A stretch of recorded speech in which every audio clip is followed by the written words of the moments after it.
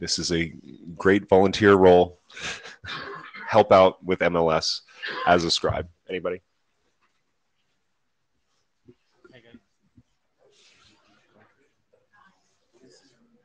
Yeah, it's really funny. It's very variable, the number of people that show up here based on what else it's against. Please make sure to scan the QR code. That's how we're going to make sure that we manage the queue and get people in and out to talk that are here on remote. It also helps us for getting the right sized room. So if like 10 more people show up, this place is going to be full. So please make sure to scan it so that we get the right size room for next time, because that's how we do meeting attendance as well.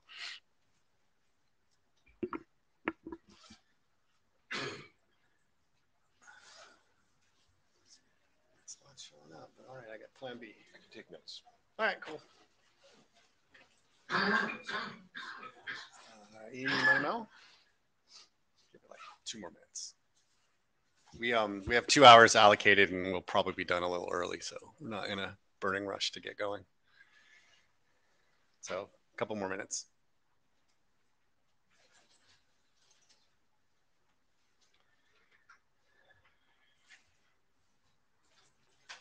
It just doesn't like that.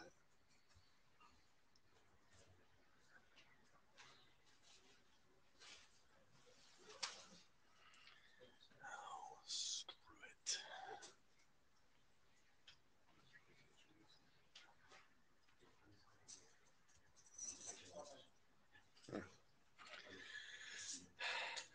All right, I've had enough coffee. I think I'm awake now.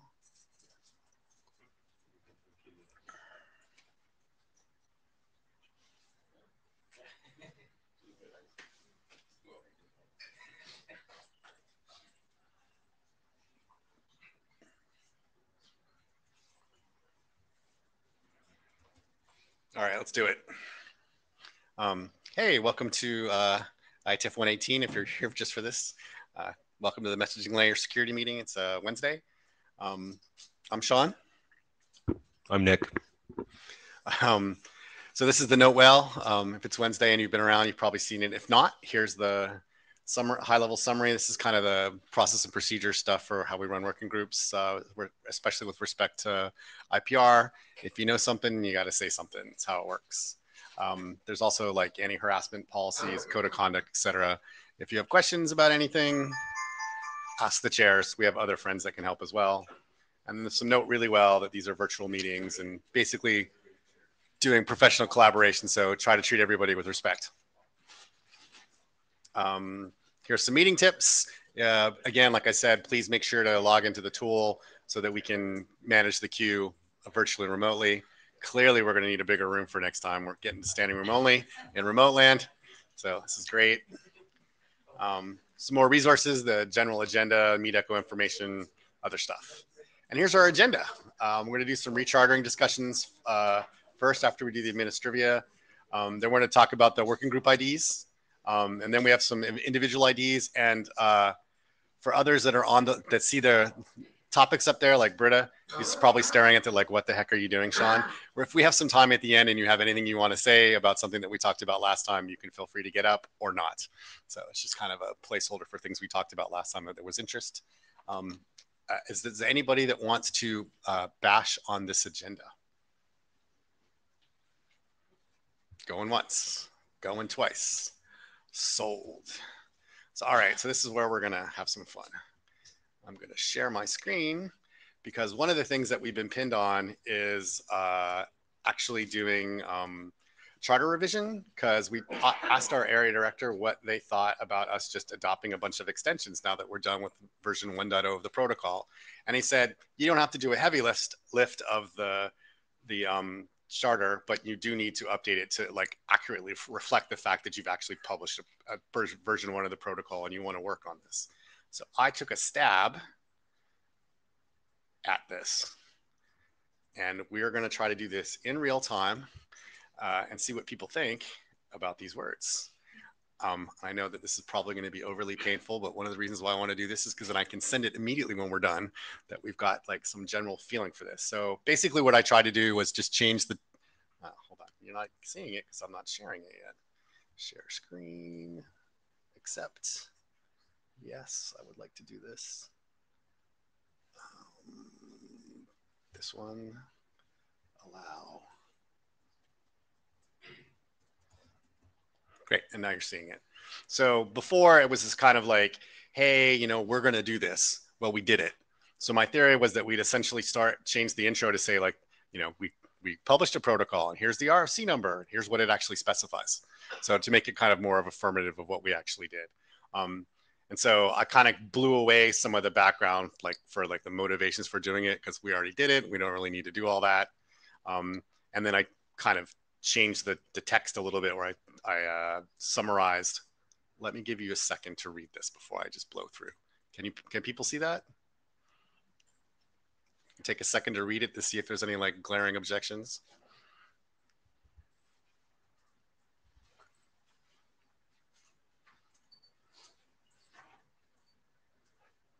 All right, go once, going twice.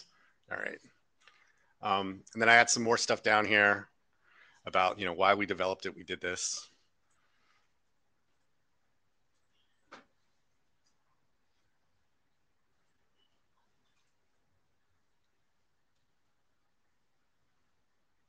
And you could argue we could get more of the background, but I thought, yeah, whatever, we'll just leave it.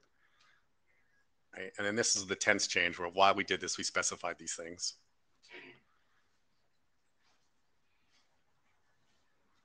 And instead of it being aspirational, we kind of actually did it, which is nice. Going once, I'm not seeing any like, what are you doing, Sean? All right.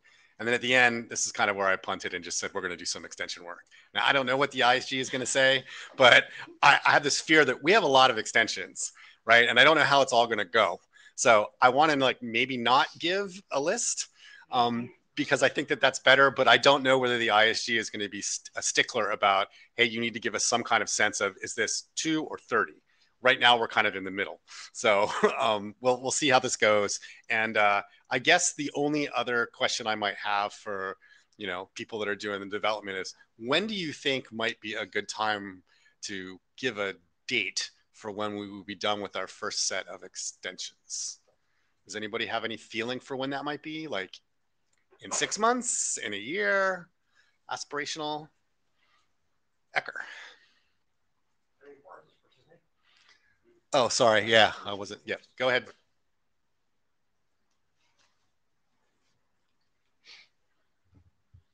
Yeah, I was just gonna say, like, this seems like TLS and other working groups have been doing this for forever. So, like, surely there's just some charter text we can just copy and paste from there. Yeah, I mean that was kind of the text that I changed was the way I did it, but they basically just said maintenance of extensions. My concern obviously is the ISG finds new windmills to tilt at when there are new members, and they apparently have some new things that they'd like to tilt at, and so I'm just not sure what that is, and it might be that we have to give them a list. So. Well, I'm not in the ISG, but I'm going to tilt this windmill. Okay. This has been an anti-pattern in TLS and in SIP, and like basically every other working group we do this, where there's like, you get the main thing done that's important, and then like there's a rush of like frankly kind of irrelevant stuff that like nobody knows how to object to. So like actually we shouldn't do this. You should actually name the extensions and you should recharter for new ones, not just be like, we're going to take everything and like as soon as the queue drains, we're going to take more stuff. So no, like not the ISG. This is a bad plan. Okay. Yeah, well, I guess sure, I'll try again. Because like what happens is that like the highest priority stuff gets done first, and then like is an attractive nuisance, and more like dumb stuff like, gets into the queue, and eventually you're just like, I mean, I'm sorry, but it's just true. Yeah. And so like, yeah, I'm sure like all these extensions people are thinking of right now are awesome, but in 6 months they may not be. Fair enough. That's a good point.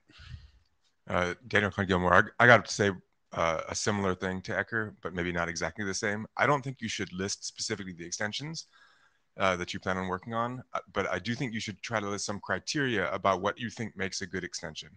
Now, maybe that means it's an example list, yeah. You know, including like these things, but you should say like, what kinds of things are you looking for? Are they authentication things? Are they usability concerns? Are you going to say we're only looking at things that have a deployment story? Are you looking at ways to upgrade things? You know, the only thing you have here is cipher suites. That's the only concrete thing. So give a rubric for what makes an extension that's worthwhile. Okay, that is great input. And as usual, PRs are accepted on this particular pull request. Jonathan. So maybe an overly literal reading of what's written here would say that the extensions do not need a thorough security analysis. It says we did a thorough security analysis, now we're going to do extensions. So maybe just say, and we're still going to do security analysis. Yep, okay, good point. Mr. Barnes?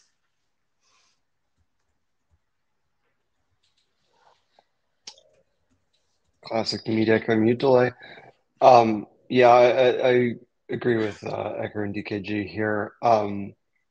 I think the good thing here is we already have a bunch of stuff queued up, so that gives us, we can kind of look at that and figure out how to draw the lines around it. I'll try and send some PR on this. Awesome. And again, there's a GitHub repo where I dumped the charter text and revision. So feel free to get in there and add your favorite extension, and we can have debates about it.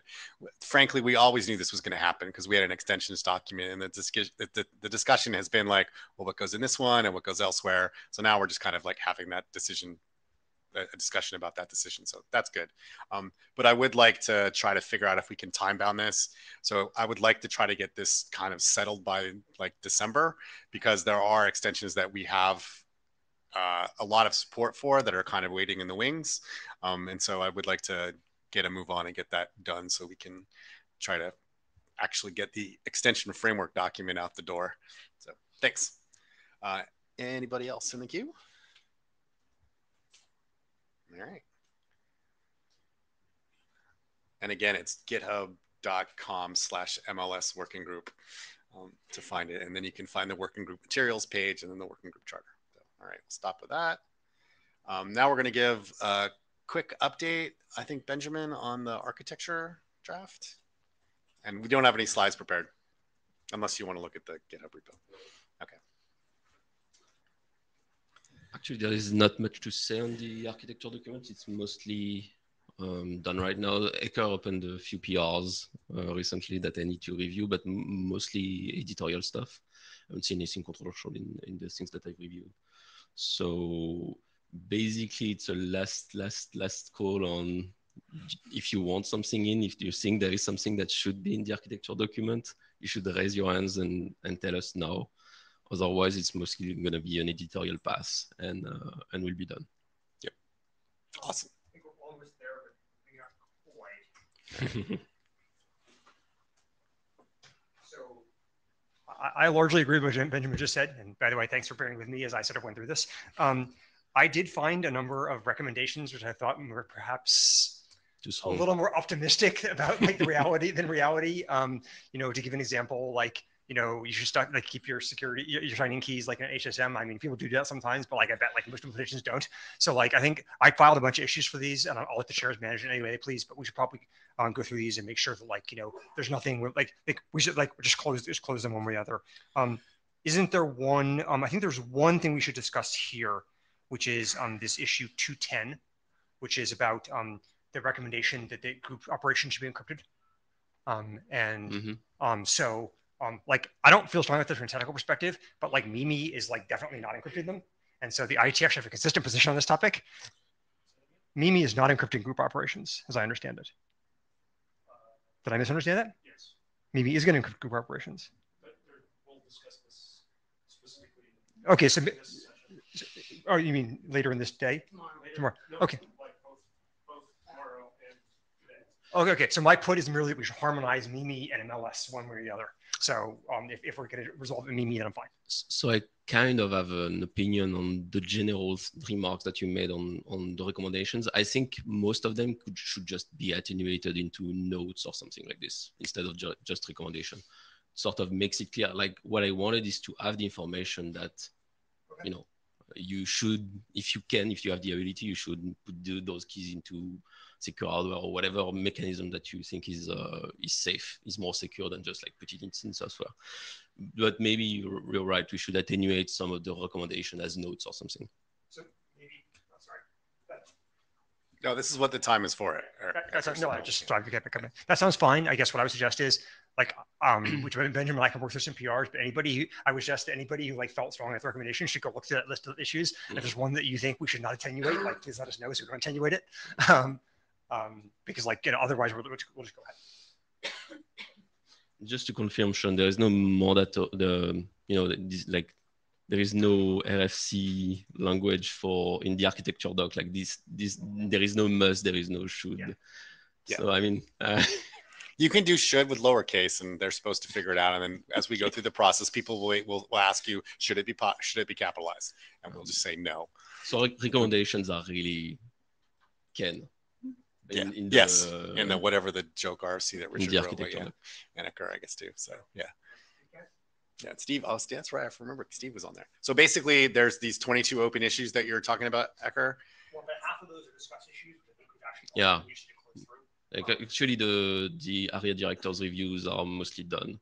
Yeah, they should be done. It's just like before closing them, I want to have the full pass on the full editorial pass on the document. It's 228 through 209, basically.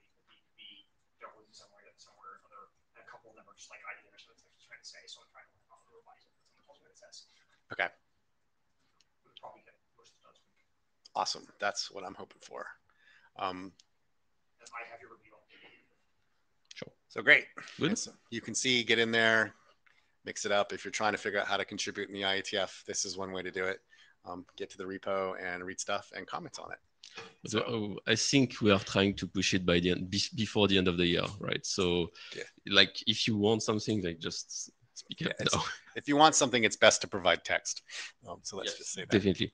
Yeah, cool. All right, great. Yeah, that's cool. All right, I'll stop sharing. Now we're going to try to go and switch to extensions, and it's still not there. What a pain in the butt. All right, I have a backup plan. We'll go back here. All right, Raphael.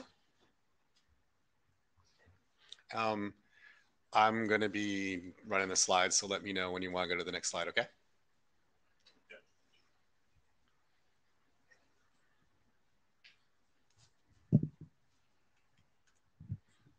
All right. So this is actually just a continuation from the MLS extensions document that we talked about in San Francisco. So I'm Raphael. And so in the past months, we've been working on what we call safe extensions as a concept, along with Conrad, Joel, and Marta. Next slide, please.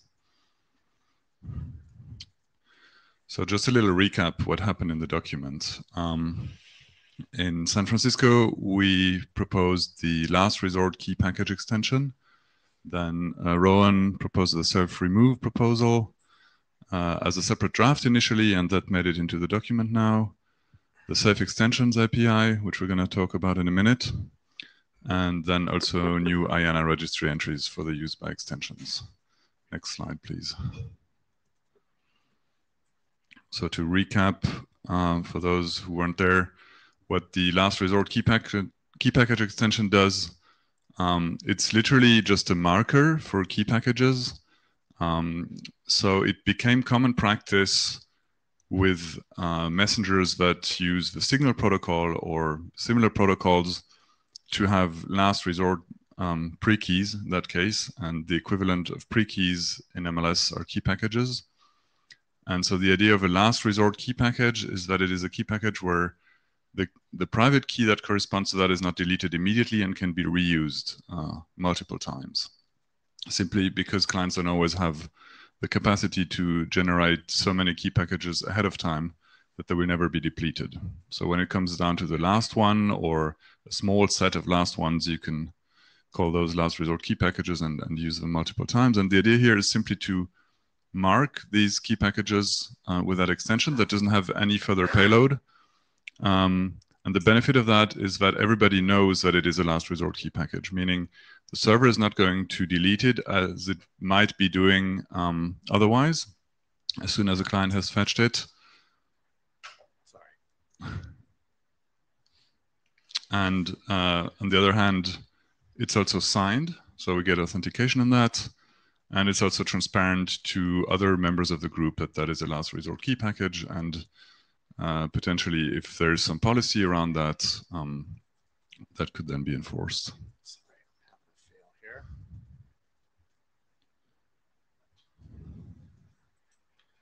trying to do too many things, uploading slides. Trying to remember what's on the next slide, but I don't. That's not the one I want to share. It's this one. Allow. Apologies. Failing miserably. Let's do this one.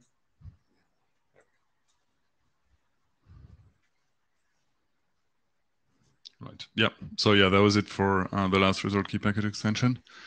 Self-remove proposal run, already presented that last time in detail. So this is just a little recap. What it does, fundamentally, it addresses a problem that when you allow external commits, it can be a conflict when members try to leave the group because they cannot commit to their own leaving the group, essentially.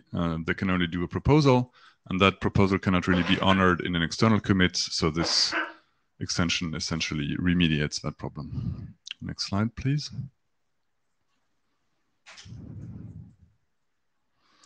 Right, so I will briefly talk about the threat model or the problem statement of the safe extensions, and then Konrad is gonna present the details. This is not the usual threat model in the sense that it's not the usual attacker, but I thought the name was still fitting here. So what problem are we trying to solve? We have different actors. So we have the MLS protocol spec authors, and typically they would also do the MLS implementations. Then we have authors of MLS extensions, as we see now. Those are not necessarily the same ones as the protocol spec authors. And then we also have application developers who want to use MLS in an application. And so they might be interested in more than one extension. And these extensions might come from different extension authors. And now the first question is, of course, will these extensions themselves are they going to weaken the security guarantees we get from MLS? It might be the case that the extension authors are not knowledgeable about every aspect of the MLS protocol and might have done something that weakens security guarantees. So that's one of the issues. And the other thing is that the extension authors might not know each other, and they might have designed the extensions at very different times. And then these two extensions, let's call them A and B here, they're fundamentally not really compatible with each other because they invalidate something from the other extension. And so the problem is really for the MLS implementer, for the application developer, to understand what can I use actually, what's compatible, and what do I need to be wary of in terms of security. So yeah, the threat model here is actually, the attacker is MLS extension authors, more or less, not necessarily malicious ones, obviously. So yeah, I think Konrad, then you can talk about the details.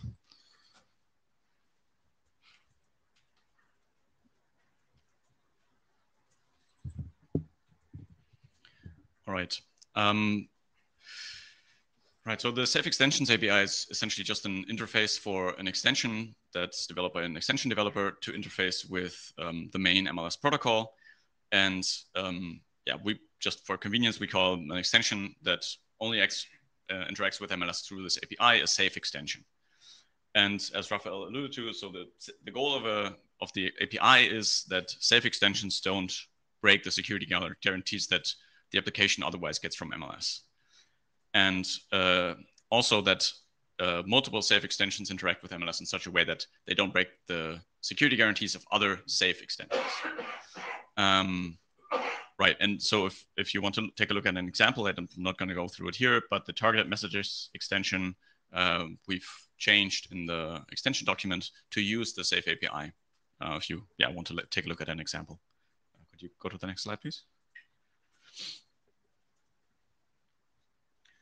Right, so concretely, the Safe API is relatively simple. It allows extensions to use any public key material from the MLS group state. So in particular, you can do HPKE operations. The extensions can do signatures. They can export secrets, and they can inject PSKs. And it's kind of made safe by the API ensuring that all the operations that are done by different extensions are kind of domain separated by the extension ID. And that's really all there is to it in this context.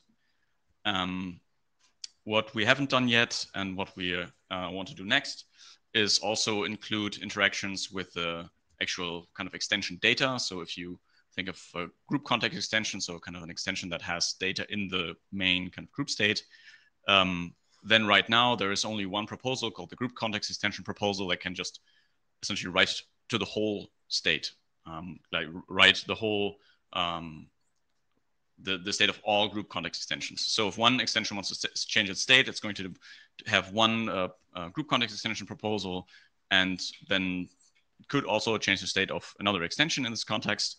And our goal is to kind of allow more fine-grained control through proposals that each extension can then define. And then each proposal can only change the data of the specific extension that it defines, kind of get some sort of access control on the state in the group context extension. And then thinking a bit further, this might actually remove the need for a group context extension proposal entirely, because each extension can manage its own state kind of in a more fine-grained way, rather than just writing to the whole state of the group context extensions. And I think that was it. Okay, so I have a naive question, just to jump the gun here. I'm a spec writer. I'm not writing any code. How do the first thing that I'm going to ask is, how do I get my extension to get past this?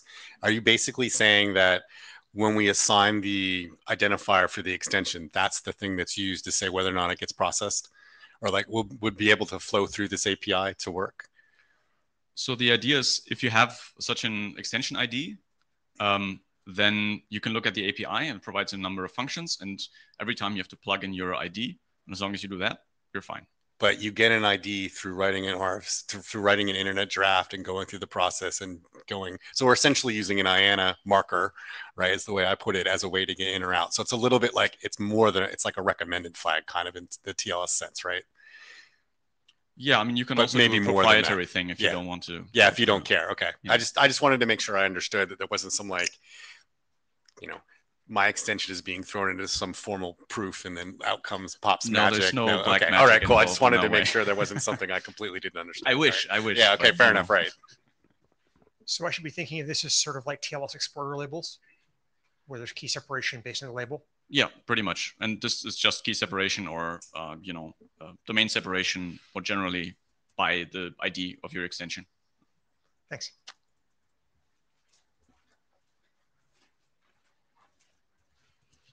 I'm just a little bit, this is Daniel Kahn-Gilmore. I'm a little bit confused at the first bullet point on this slide here, where it says public key material from the main protocol, HPKE and signatures.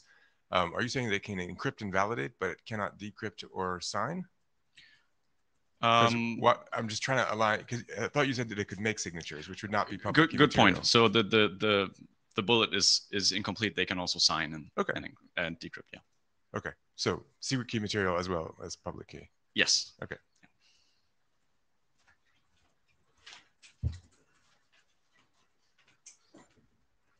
The secret key material presumably is domain separated, so it doesn't really matter. Yeah, so they don't get direct access to the key material, but they have an API through which they can do signatures and decryptions and stuff. Yeah. Is there something special we need to think about, because this is a group agreement, that the extension is in use, or is that just sort of all given to us by MLS? Rafa? So, I mean, the safe extensions, they work like any other extension. It needs to be advertised in the key package that it's supported by all clients. So in that sense, it's no different. Is that your question? So, yeah, so you have agreement from MLS that it exists and that everyone agrees on what it is. Yeah, absolutely. I mean, also to go back to Sean's question, the process is the same as with any other extension. The only difference is that if that particular extension claims to be a safe extension, then it needs more scrutiny, essentially, to make sure that it does use the API as intended.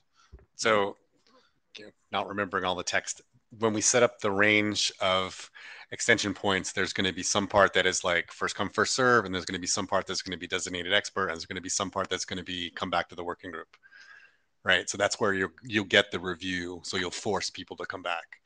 Yeah, I mean, this should go back to the working group. Yeah, okay, and or designated experts. Okay, all right, yeah. Yeah, okay. Well, we'll find a better way, but I guess the point is, if you're going to get this marker, you're coming back to the working. You have to go through the working group process to get through the door. Okay. Is that something that should be in the draft, actually? Yeah, there's an IANA consideration where we'll eventually get to that point where we put the text in and it says how you get a code point assigned. But we don't have to do it right here in the safe extensions. Not today, but okay. No, we'll have to do it at some point in the internet draft that defines safe extensions. Yeah, thanks. Hi, Rowan May. I just wanted to add that in the draft, but not mentioned on the slides, is that there are 3 different kind of variations of sort of styles of proposals, and there's also credential types available as extensions. I think that's on the next slide. Could you go to the next slide? I think that's somewhere in the slides. Find the right thing. Yeah. Oh yeah. So thanks, Rohan. That's the kind of the next thing. Segue. It's a good segue. Thank you. It's not exactly the safe API, but what we also added to the extension document is essentially. So right now, if you, as an extension developer, you want to use your own credential, you want to use your own proposal, or another wire format, you have to not only register your extension, but you also have to register an IANA entry for whatever proposal you want to define, etc. And the idea here is that there is a thing called an extension proposal, extension credential, extension wire format, that has a field called extension ID, and then just a opaque content data field. And so if you have an extension, you want to use a proposal, you can just use the extension proposal and then slot in your extension ID and whatever data you want in the proposal. Of course, you have to define the semantics for the proposal, but you don't have to register the proposal as part of the IANA. You don't have to go through this IANA process. And yeah, just to make it a bit, it's nothing to do with safety or anything. It's just making it a bit easier on extension developers to use proposals, use credentials, etc. Okay. Stefan? Hi, yeah, this is Stefan Fries. I've got a question to slide number 7. There was one question to that one already. So you mentioned public keys and access to public keys via the API. So you said that the access to those keys would be done via the API. And you also mentioned secrets, but the second point reads export secrets. So that means that the corresponding private key would be could be exported, or which type of secrets are you referring to here?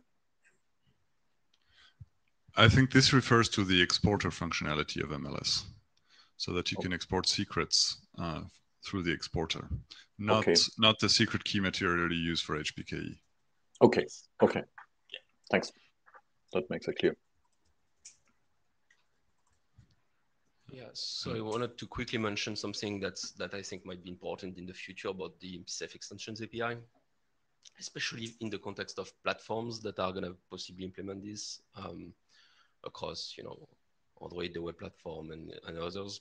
To be very careful about, we won't have the ability to extend the APIs for arbitrary extensions, right? Mm-hmm. So there are a set of extensions that will be able to handle through the native APIs, and there are a bunch of extensions that would require new functions that some platform would be able to implement and some platforms won't be able to implement. Especially, I think, OSs have more flexibility than the web platform for this. But I wanted to mention that, and we should be very careful about that. I think it works in the sense, or it's conducive to what you're trying to achieve, in the sense that, as Conrad just explained, rather than registering individually extensions for credentials and proposals, etc., at the IANA level, the only thing you register here is the ID of the safe extension, and then you reuse what's already there. So to me, that sounds like it would be a lot simpler to support that in browsers specifically. Yeah. Okay, thanks. that one. Next slide. So yeah, I'll talk about the next steps, but maybe also to answer a question that Ron just brought up in the chat earlier. So this is not, you know, a get out of jail free card for security analysis. It's like, it's very well determined what you get from it, but you can still come up with a safe extension that does something completely stupid and not secure at all. And so, yeah, you still need a security analysis. So yeah, what are the next steps? Conrad has said what's going to happen for safe extensions, like better separation and address feedback as well. So as we were designing them, there was some initial feedback where we saw that it didn't work the way it was supposed to. And so we expect maybe to get some more feedback or run into more problems as folks start to look at safe extensions and or actually author some of them. And more generally, regarding extensions, in San Francisco, we had a long list, so I want to go back to that again. So this is also now interesting in the context of what exactly are we going to do? Yeah. There are 2 of them or 3 of them that are essentially in the works. And Rowan, I think, is going to talk about the MIMI-related extensions in a bit. Anyway, so the obvious dependency here is MIMI. There's not so much that can be done in the MLS working group about that. The other 2, I want to go over really quickly. User trees, you probably never heard that particular term, but it is something that we had in the protocol spec at a very early stage. And that was the concept, I think it even came from the ART proposal before we had TreeChem, where you could have, in a multi-device scenario where users have more than one device, you could actually sort of hide that from the rest of the group. And the leaves that are typically clients in MLS would essentially be or represent a user. And then users had a little subtree with all of their devices in it. But that subtree is not really visible to the rest of the larger group. And conceptually, the root of that subtree then becomes the leaf of the supergroup.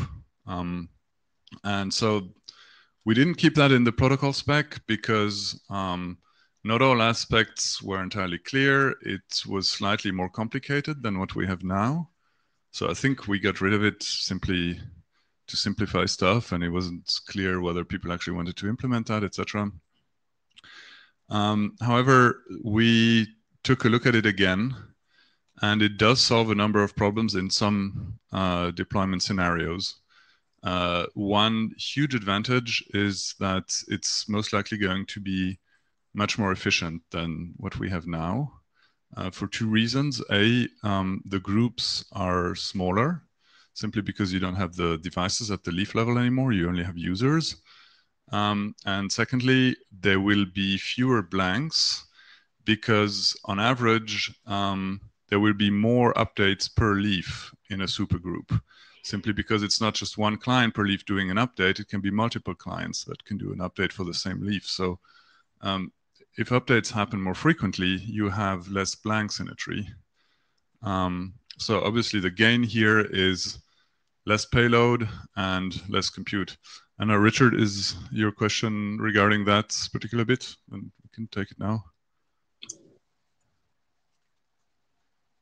I was going to make a slightly meta point. As we are working on updating the charter to have some scoping of what's in and what's out, we should maybe be a little bit careful about not throwing everything in the universe into this document.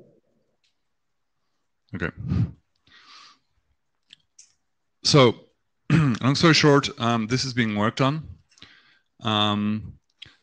And the other thing that has been around for a while really is deniability. And so we had 2 sort of competing concepts there. One that was rather minimal, that would only give you deniability for application messages, more or less. And the other one being more comprehensive, however, being not very efficient. Now, if we had this user tree extension, then those efficiency concerns would be a lot smaller. So yeah, this sort of motivated us to work on that again. Then yeah, hopefully in the next months we can present something on that. The other extensions, encrypted group context extensions, were things that were ideas that were floated at some point. So post-quantum optimized mode, application messages from external senders, etc. To my knowledge, that's not being worked on actively. And yeah, but I included them on the list because we had them previously. Yeah, so I mean, to Richard's point a little bit, you know, the list, we're probably gonna, if they're not actively being used and we're updating the charter, we'll probably not include them. And so that would mean we'd have to recharter. Maybe that will be the impetus to get people to write something really quick. But since it's about the same 6 people that are doing most of this stuff, I don't know what their workload is like. So I think we should just be realistic and to know that the world's not ending if it's not in the base in the base document. We can always update it. But I guess one of the bigger questions we have is, there's some Mimi related extensions. Are those extensions coming here, or are we going to let Mimi do their own extension definition? I'm looking at the chair of Mimi. One of them is shaking her head like, hell no, we're not doing it. Or so, Rowan. I was going to address that in my. Okay. All right. Cool. Slides, okay. Good. So yeah. All right. We're thinking along the same lines. All right. So thank you. Thank you. That's it. All right. Great. Go to the next set of slides. I have uploaded these. They were sent mid. That was why I had one of the problems, but they're up now. Hi, I'm Rowan. Next slide, please. Okay, so there was one issue that I created on the self-remove proposals in the MLS extensions document, which is that as written, self-remove still doesn't allow a user to do an atomic remove of all of the user's clients. So what can the user do right now? So option 1, a user's client that wants to leave a group, it could send a single commit with remove proposals for all of its other clients so that it can definitely commit that and ensure that they're gone. And then it can send a self-remove proposal and well, it should be gone the next time anyone does a commit. But that leaves this awkward period of time where the user has one client, but not all of its clients in the group. The second option is a user could go ahead and send a stack of remove proposals for all of its other clients and a self-remove proposal for itself.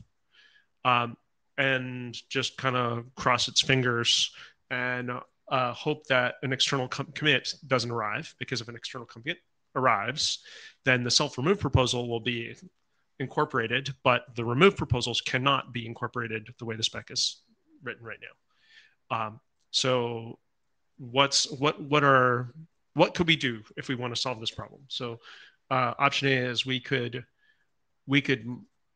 add to the self-remove proposal. So we have a list of leaf indexes, for example, that you can remove if they correspond to other clients of the same user. So they would have to have the same, you would have to have some way of verifying that their credential corresponds to the same user.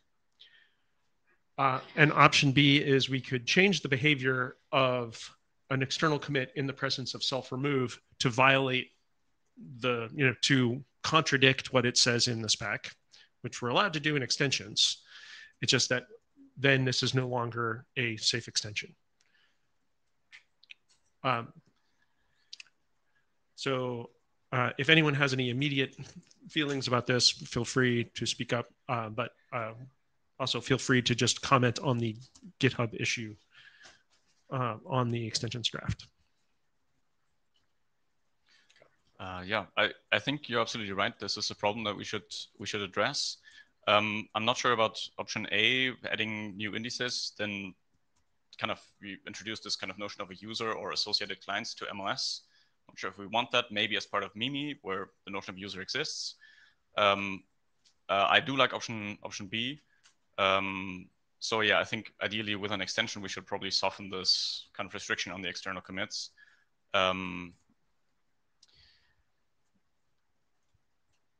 think the only thing with the external commit, the removes should be fine, but we just have to be careful that the external committer is still able to somewhat, verify the proposals. And in this case, it should be fine because it's modifying the group state and can see the group state. But yeah, we shouldn't be too liberal with the external commits. Yeah.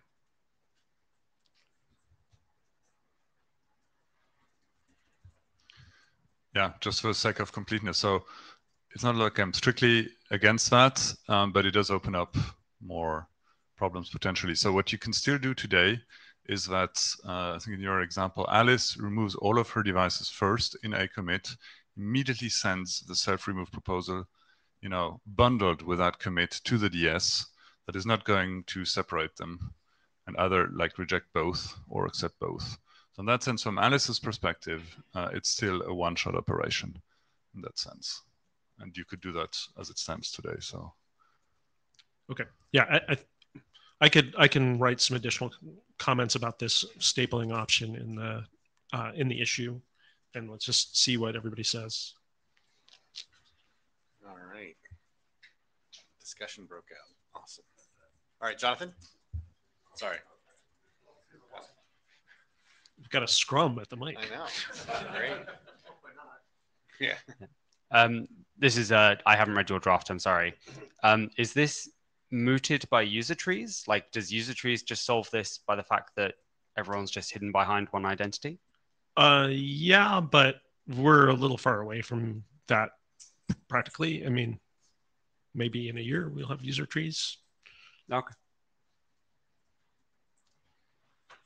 So I'm just trying to think about the application context in which this lives as opposed to the cryptographic context, which is to say the benefit of removing yourself from the group is other people, not you. That is, I don't get any particular benefit from removing myself from the group.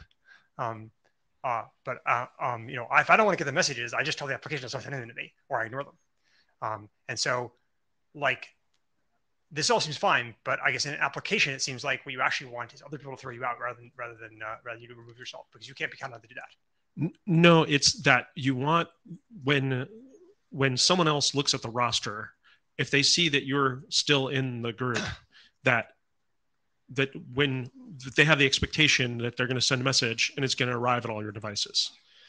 And if you're not, and if you don't appear in the list, that it's not going to arrive at any of your devices. Well, I think this goes back to the conversation we haven't had a Mimi about the application level roster, the MLS roster. Like I mean, I guess again, like it just seems like that, like the two generals problem here, which is like I've got to send this and I got to ensure it gets processed and et cetera, et cetera. But from the perspective of everybody else, like the thing I want is like I'm out of the group and now that's see me like in the little thing, right? And that does not depend on this stuff. That depends on something else. It's correct that I can go and ignore the messages on my side. So on my client, I can make my client ignore messages that I receive after I've decided to leave. No, I mean I tell the application, I tell the DS not to send them. Sorry, tell the DS not to forward them. I mean, like think about like what happens in a non-encrypted system, right? Sure. And that also, but you asked the question and I said, it's for everybody else. And so for everybody else, the idea is that if they, that the intention is in whatever kind of system this is, that all of these clients disappear from the list that everybody else sees atomically.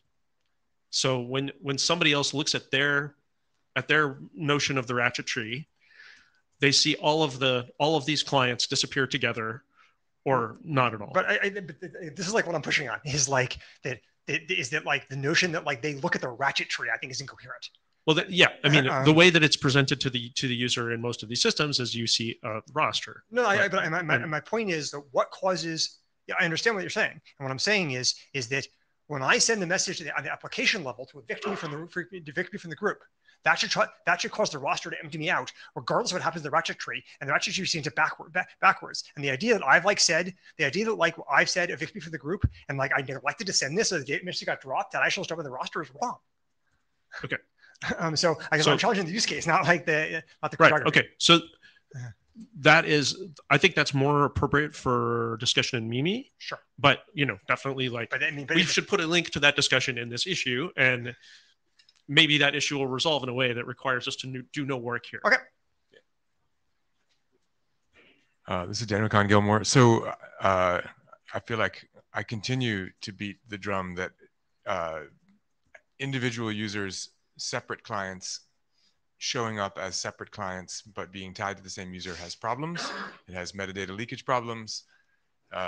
This is yet another problem with it. Echo what you're describing in terms of what the user experience is that, oh, well, the person is just not shown in the roster if they've removed one of their clients is...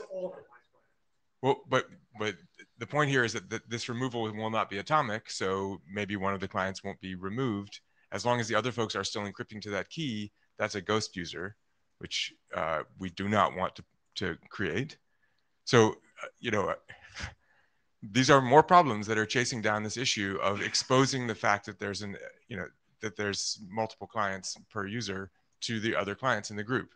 So, we continue to pay the cost for having made that decision of exposing it. And what do you propose that what do you think is the long-term solution? Like, just forget it about sounds like user whether trees, we do this. It sounds like or user not, trees might be the long-term solution. I mean, yeah, okay.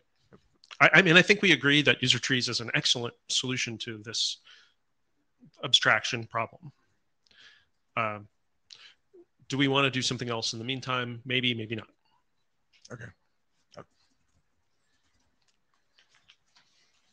Okay, next slide, please. Okay, I wrote a short draft, and this occurred, just kind of as extensions was being updated with the self-remove API, and basically this is a proposed extension that would restrict the use of a key package to a specific context. So what do I mean? I mean that the issuer of the key package wants to be able to communicate, I issued this key package and I only want Joel to use it, or I only want it to be used for this specific MLS group that somebody invited me to. And I think that that's going to be kind of broadly interesting and useful. And I just kind of threw a couple of ideas as, here are some of the things that you could do with this. You could use it only to join a specific MLS group. You could say that it's only meant to be used by a specific adder that has a following user identity or something like that, a credential, that you can only use it if the adder is in a specific domain, or if only if they have a specific public key. So I think this is useful. I'd kind of like to add this into the extensions document. Is there any strong feeling on this one way or the other?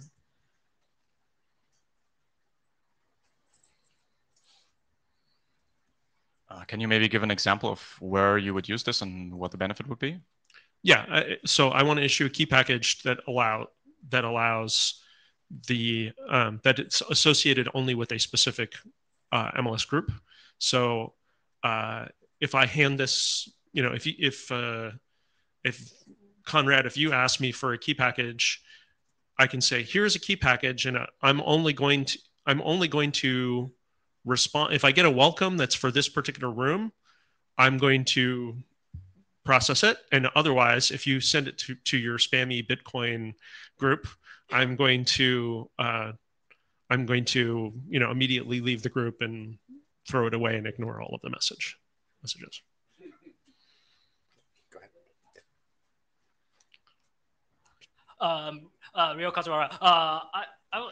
From my understanding, this proposal is supposed to be access control mechanism. Is that correct?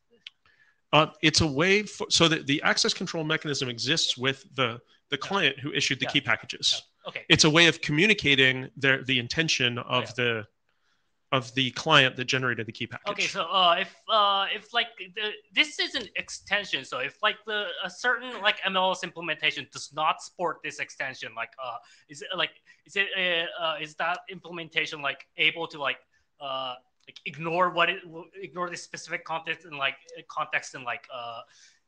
use the key package in a wrong way? It's up to the client who generates the key package whether they list this extension as a required capability, I believe.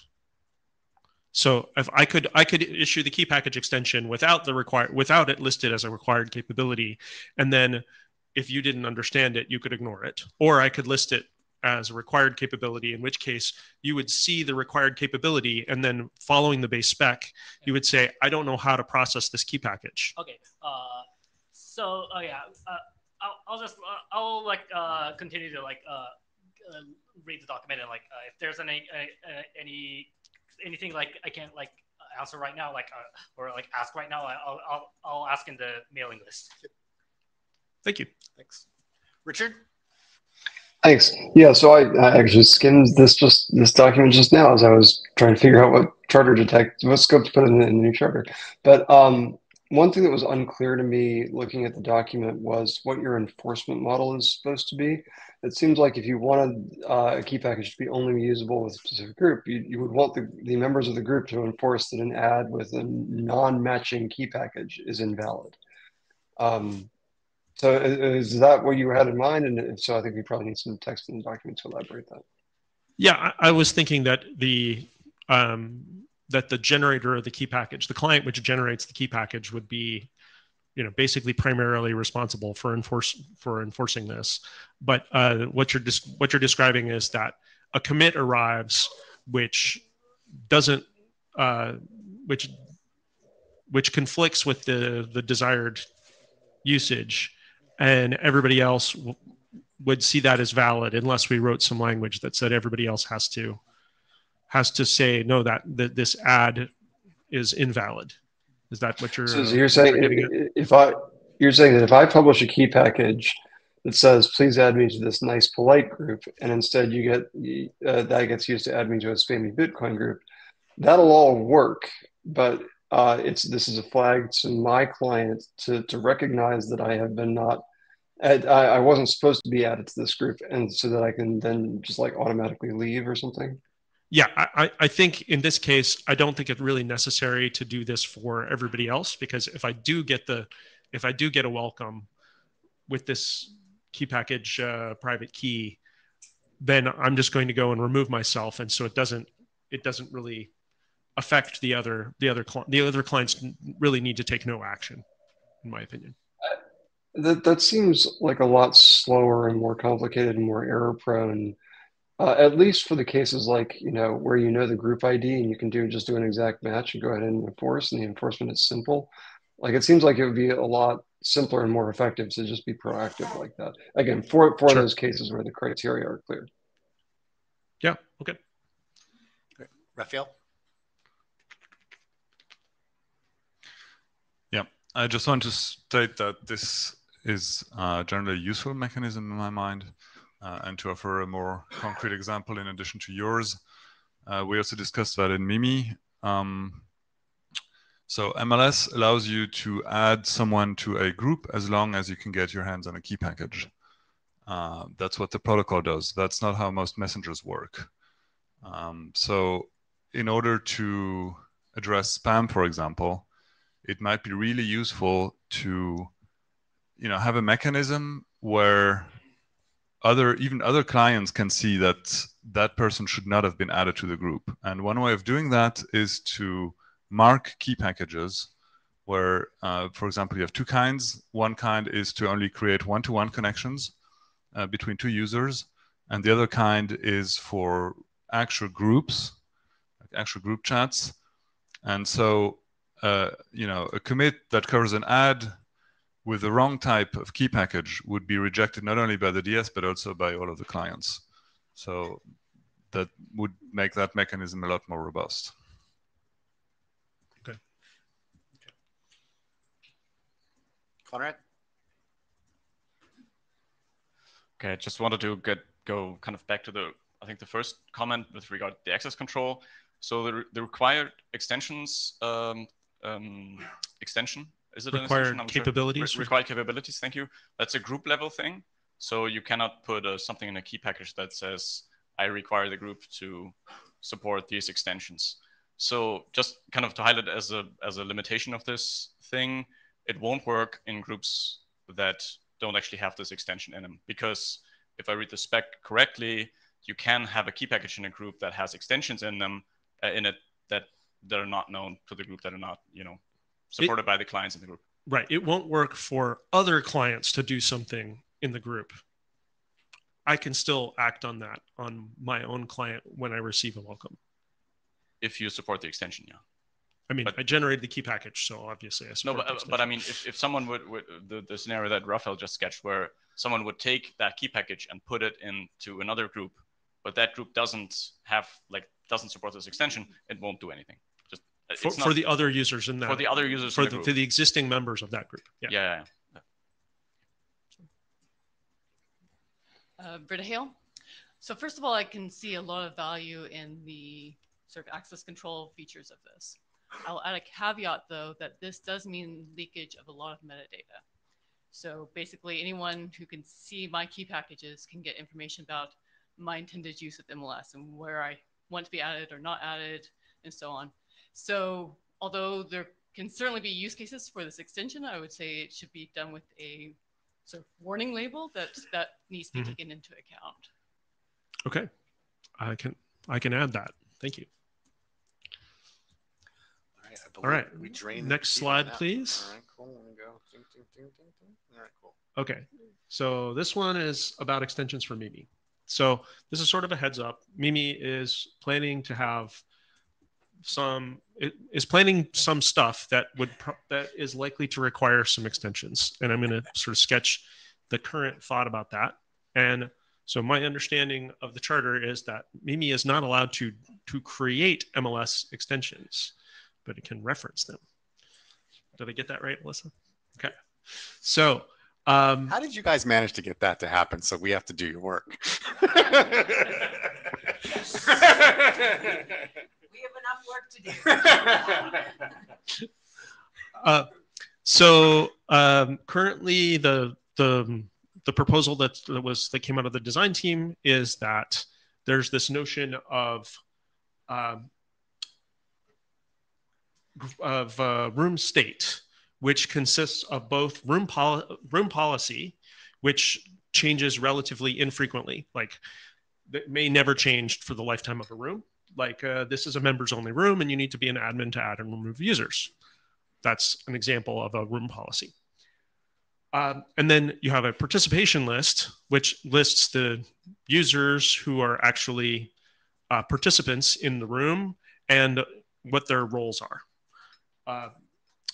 And so the sort of straw person plan we have is that if you want to make a change to the room policy document, that is sufficiently a big deal that using a group context extensions proposal, which requires an update path, that's a perfectly fine, infrequent enough action that causing an update path is not a problem and life is good. But if you're just making changes to the participation list, particularly if you're adding users to the participation list, we don't want to require an update path every time that occurs. And so having and also this is information that the intermediaries want to be able to act on, because they may have access control to allow messages to flow or not flow based on this information. And so sending this as a new proposal type, which does not require an update path, that says this is a modification of the participation list. So in this case, add Bob as a participant to this room. So this is kind of what what the current thinking is. Please go and look at the specific idea in Mimi. Please comment on it in Mimi. But the idea will be that kind of once we come up with this is what we would like to do, then these proposals are going to have to be incorporated here in MLS. And I'm just going to point out that the way that we've kind of formulated this now, the participation list proposal, that it looks like it would be a reasonable, safe extension. The one caveat there is that we're sort of treating both the room policy and the participation list as part of the same room state and the same group context extension that is only being somewhat modified. So basically the way that group context extensions works right now, the group context extension proposal only modifying a single, sort of doing a bulk modify of all of the group context extensions. That's not really what we want in Mimi, nor really anywhere else in MLS. So, but kind of another reason why we need to fix this problem in MLS. So now that Ecker's left the room, I can ask this question. So just totally kidding. His proposal for the charter changes was to be very explicit and recharter every time you need an extension. This looks like a get out of jail free card for you guys for every month to come up with a new extension and come to us. Are we going to be forced to recharter every time? Like, is there some point in which we know that the extensions for Mimi is like, I'm not okay, Richard, so. Yeah, no, I think that the sensible bounding box we can draw is whatever Mimi needs, and then we can trust the sensible Mimi chairs to keep that within reasonable bounds, and so not let everything in. So that would be my bid anyway. Or you buy me beer and it works out, so Yeah. That's a lot of trust. All right. Thank you, dude. Okay. Note that I said Mimi chairs, not Rowan. Next slide, please. All right. Okay. This is more update than 2 more slides, and then I'm done. So last time I proposed this new Cypher suite based on the existing hybrid chem that is already in the HPKE chem registry, IN registry. And so NIST announced recently they announced that there is now the ML chem FIPS something standard that is this post-quantum, believed to be post-quantum safe Cypher suite based on the Kyber algorithm. And it has some minor changes from Kyber. Now, I have not had a chance to go and review these. I understand that some of these were already anticipated in the implementation because the authors already had the heads up from NIST about what the changes were going to be and already incorporated them in some stuff. So we need to make the appropriate references to the appropriate other documents that define the HPKE chem, and we want to reference it with the correct name. But at that point, I would be very interested in calling for adoption and asking the working group to accept this as a working group item. Yeah, so just to recap, right, we did talk about this draft last time, and there was definitely broad support for it. And so when we actually get to the part where we're allowed to accept extensions, this will be part of the onslaught of messages to the mailing list about this. And then you can change you can feel free to change the name in the actual text of the document, but you can actually you can get rid of Kyber in the actual draft name that you submit and call it MLChem or whatever you want to do with it. But that's kind of the plan. So yeah. And to be clear, this is not like the solution to post-quantum. This is a solution to the harvest now, decrypt later, or a solution to harvest now, decrypt later. There are other solutions which are much more efficient, that are more complicated, that have already been discussed by various members of the working group, and stay tuned. Yes. Benjamin? Quickly, this is a Cypher suite, not an extension, right? Correct. Essentially, okay. Yes. Yeah. So that seems pretty uncontroversial. The question I should ask right now is we don't. The current assumption is that signatures are less problematic in the sense that at the time of the compromise, you actually authenticated the message with an algorithm that was safe, more or less. But that sort of works, right? How do you think we should start looking at signatures in general? Because the intuition is that signatures will require much more changes to the protocol than. I feel like that's a CFRG question written that's all over it. Well, I don't actually think it's a CFRG question. Okay. Like you assume you have a signature mechanism that is PQ. Like how does it affect the protocol? It does affect the protocol quite a lot, right? I think before it affects the protocol, it will affect the credentials because the credentials can be longer lived than in any case, the credentials will certainly be affected. But so the question is more like, when is a good idea to start looking at it? No? Yeah, fair enough. Yeah. Okay, fair enough. We can start looking at it then. All right. Joel? So this is Joel Olin. I think the CFRG might be working on their own version, a standard of Kyber. And I think there might end up with some deltas to the NIST one. Maybe, maybe not, but either way, it seems like maybe that is a blocker for a final adoption for that. Have you thought about that or? Yeah, so I mean, this is based on the Westerborn HPK registered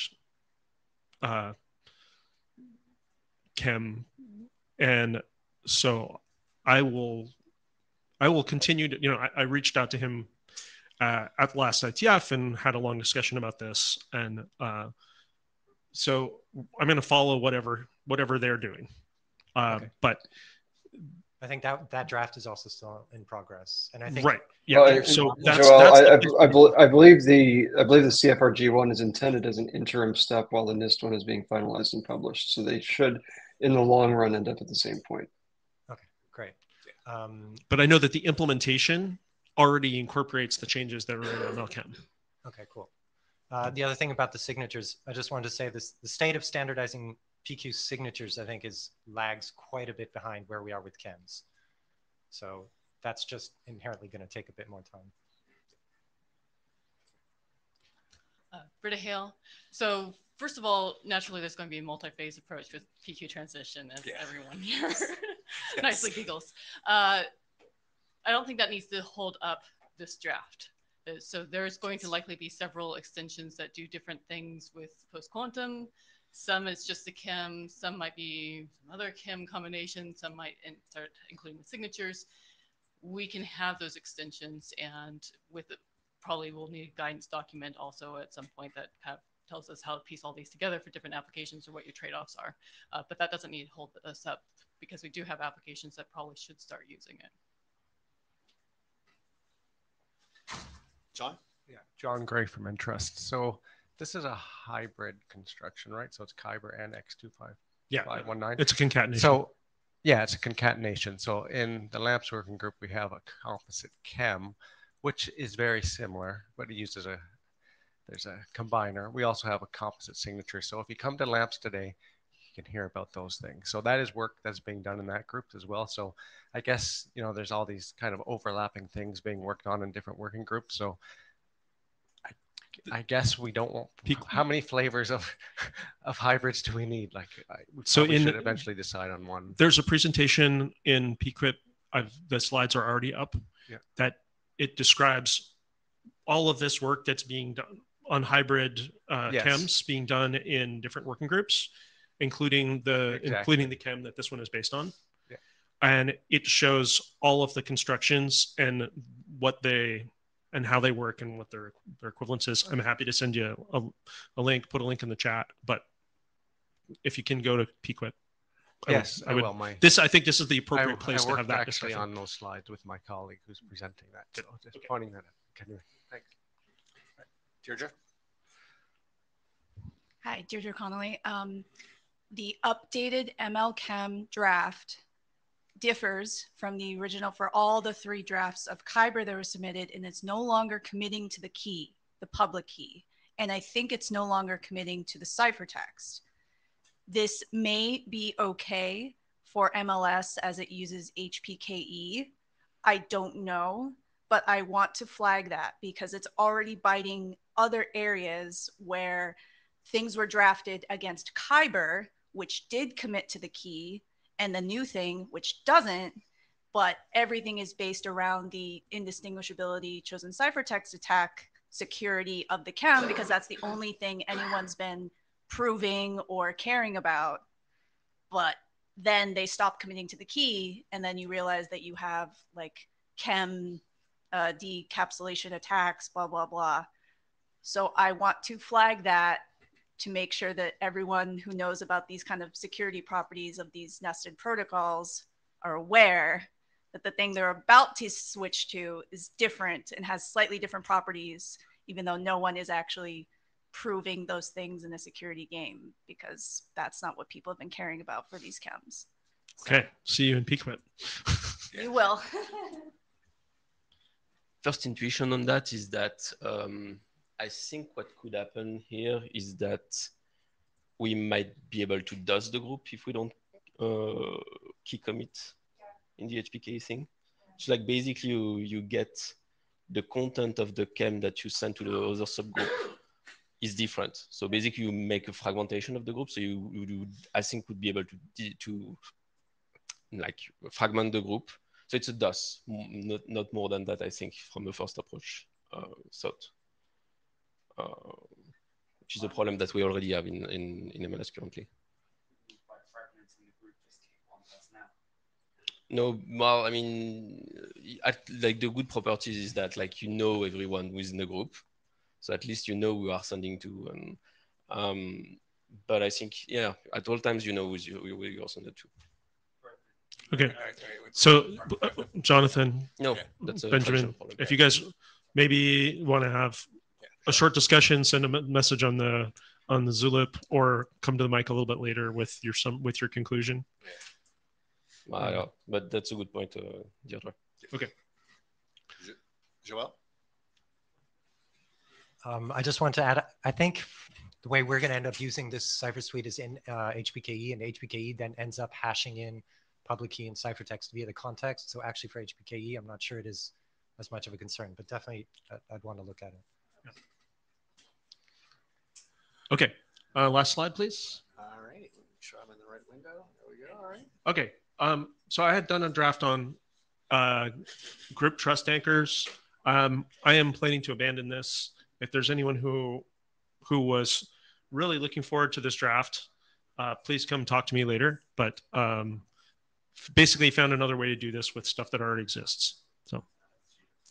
And so since it's a draft, it will just time out in 6 months, and it'll be in the data tracker if you ever want to find it in the future, but it's just going to go away. So thanks for the heads up, so I know not to push on you. That's it for me. Thank you. Okay, so now we're in collection time here.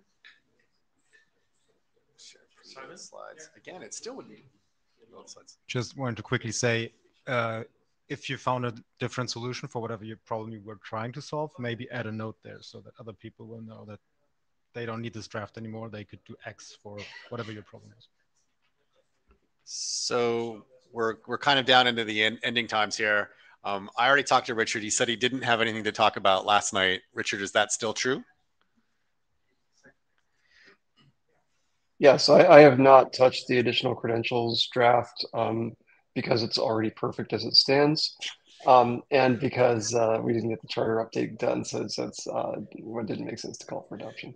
This is where Richard nicely doesn't kick me and Nick about getting the charter done. So again, if people really care about extensions work, please focus on the charter. We can get that done. Britta, I don't know if you want to say anything about guardianship.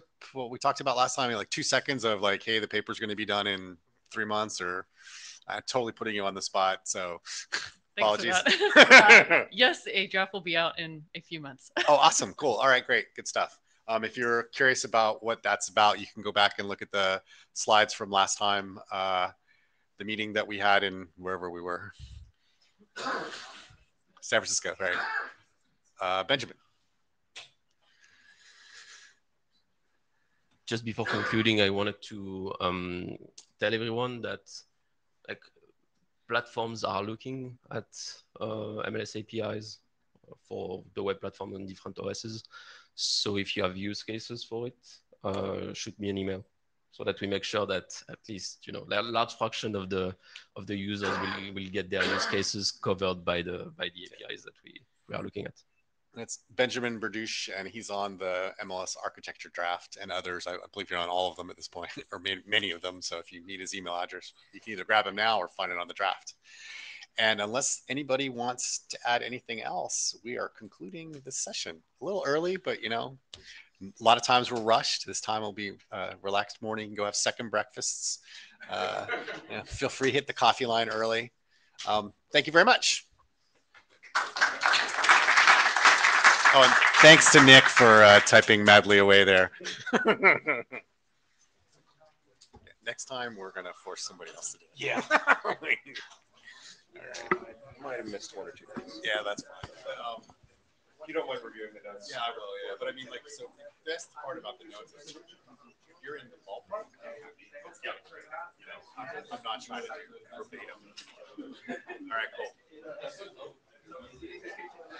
Next time I will not forget my laptop in my room. Fair enough, yeah. Add only papers.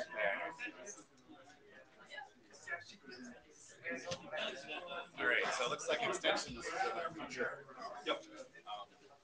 I do think it'll be interesting to see how extension handoff. We'll figure that out. Cool. So we're up to next. What do you mean traveling? Yeah, it's cold. Yeah, I'm going to India. Wow. I mean, I would say a lot of No, I was either I did manage to avoid the water. Yeah. Until the last night, I had ice cream. So trying to do it. Yeah, I don't expect that I would be able to. Fair enough. I would assume you're getting shots. No, do I have to do that? I would. What we need to do is that's the best. Because there are some messages.